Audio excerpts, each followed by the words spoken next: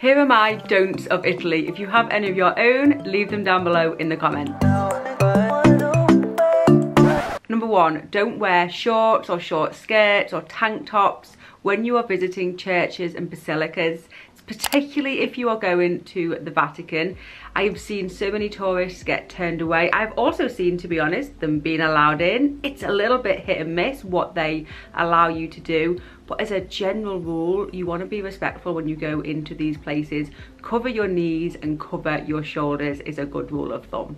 Number 2, don't eat at the tourist hotspots. I mean, you can if you want to pay through the nose for your food and to not really get an authentic Italian experience. But if you are in Rome and you are by the Colosseum, or in Venice and St. Mark's Square, the restaurants around those places are touristy restaurants. The locals don't go there. It's very overpriced food. It's a very touristy menu, and like I say, you won't get a true, real, authentic Italian experience. For a much better eating experience, just go a few streets over. The food will be cheaper, and generally it's nicer food. Did you know that whenever you connect to a public Wi-Fi network, your devices are at risk of being hacked? That could be an airport, a coffee shop, a restaurant.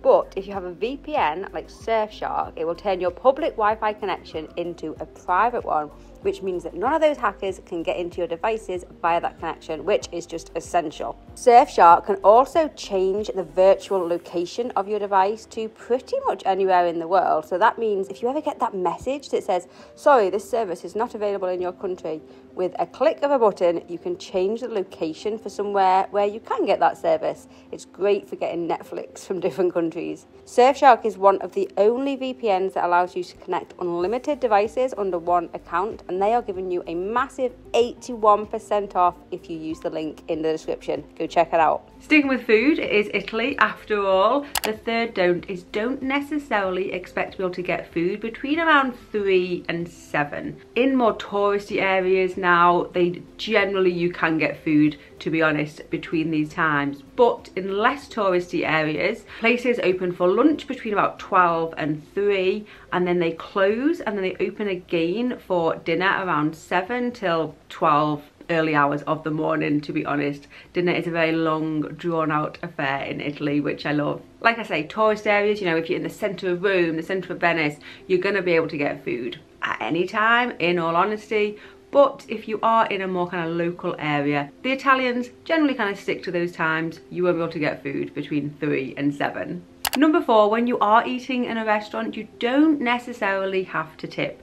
Don't get me wrong, the waiters, waitresses, they will love it if you do tip them, and to be honest, I kind of always do tip. I generally always receive really good service, and I like to give a tip for that, but you don't have to. This is probably more kind of for the Americans. It's very standard to tip in America if you eat out. It's not necessarily standard in Italy, and don't feel that you have to. There is a coppetta charge, which you will notice on your bill. If you do sit down, don't be mistaken thinking that is a tip for the waiter. It isn't. It is the restaurant's way of charging you for the fact that you've sat down. It is just you sitting, using a space in their restaurant, kind of like a cover charge, and you will pay it per person. In my experience, it's usually around 150 €2. But that does go to the restaurant, not to the waiter. So if you want to give the waiter something, you can tip them, but you don't need to. Number 5, do not expect punctuality. The Italians, very similar to the Spanish, have the kind of the mañana mañana attitude to things.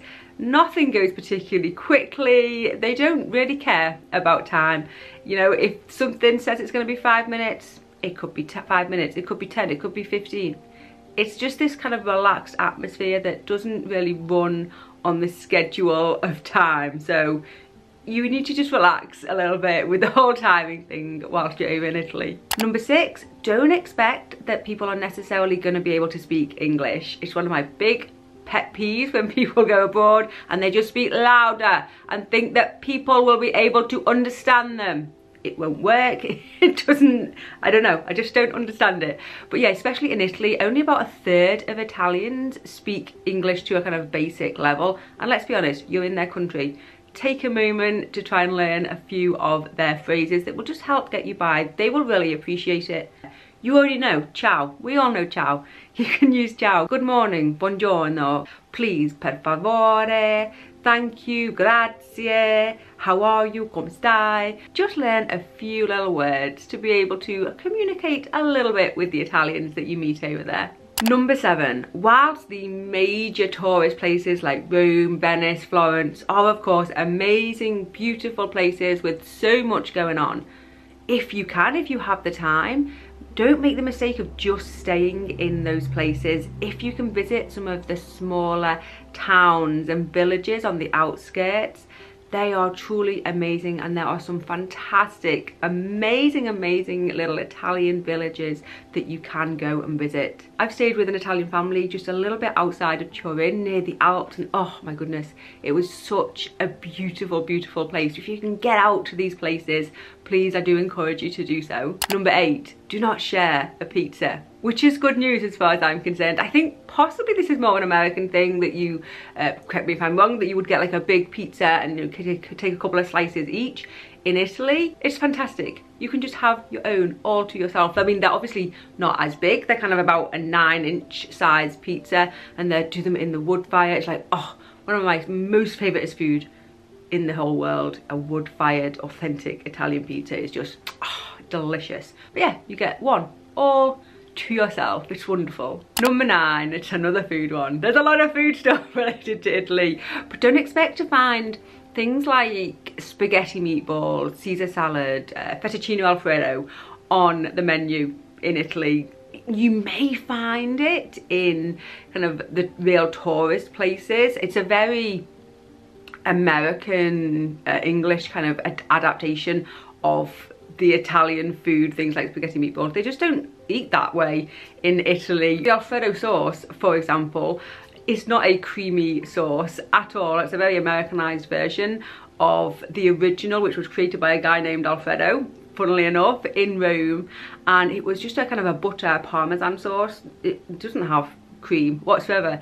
You're not going to find that in an authentic Italian restaurant, and so don't be surprised if those things just aren't on the menu. Use it as an opportunity to try some real classic authentic Italian food, not English Americanized versions of them. The interesting thing about food and Italy is Italy actually only became a country, I think it was around 1860, around that time, and so it was very regionalized, and the food still has that about it now. If you go to the north of Italy, near the Alps and near France and Switzerland, you're going to get more robust kind of dishes.